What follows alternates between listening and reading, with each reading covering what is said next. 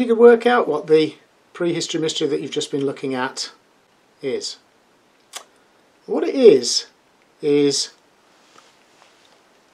a container made of birch bark, and it's hollow on the inside, so it looked like a tree, but it's from a tree. It's been made into a special container, and it's been stitched with sinew just there, and it's been glued at the bottom with Stone Age glue. You can see the base on there, so it's a little bit like a tin can, except in the Stone Age, of course, they wouldn't have had metal. And inside the container were two stones. Now this one, I think you probably know what that is. I think you know that that is a piece of flint. But this one is a little bit different. This, the proper name for it, is iron pyrites or marcasite. And if you look, as I move it around, you should see it twinkling and maybe glowing, and it looks a little bit like gold. Now, if you thought it was gold, I'm afraid you've been fooled, because this is what we call fool's gold. Now, in the Stone Age, they didn't know how to make shapes out of metal. They couldn't make tools out of metal, not yet. But they did have minerals and lumps of metal like iron pyrites lying around in the ground. And if they knew what to look for, if you look on the outside of it, it looks a little bit like a meatball, doesn't it? And they would know to look for those things, and they knew that if they split them in two, you would see this goldy coloured stuff on the inside. If you took your piece of flint and you struck it against the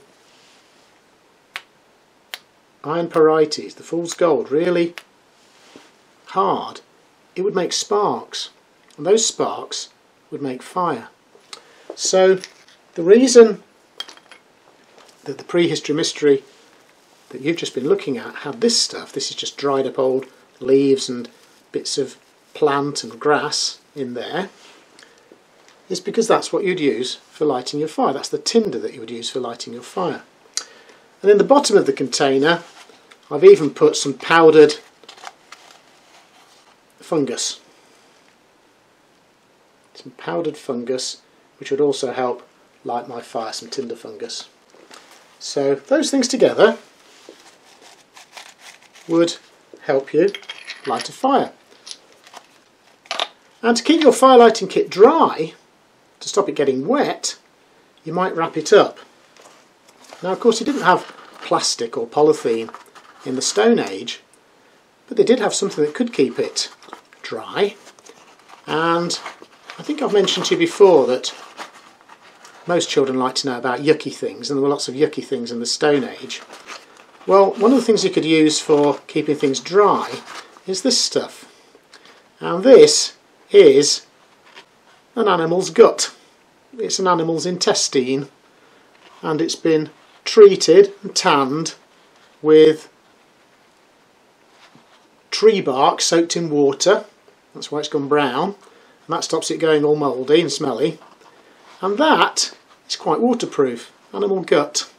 And you can put that over the top of the container, like that.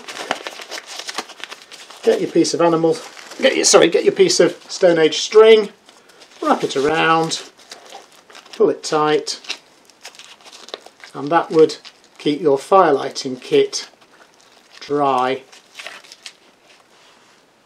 so you could light a fire when you needed your tea. So that prehistory mystery was a fire lighting kit. And if you look in Stone Age Boy, the book, one of the pages in that book, you will see about how they made fire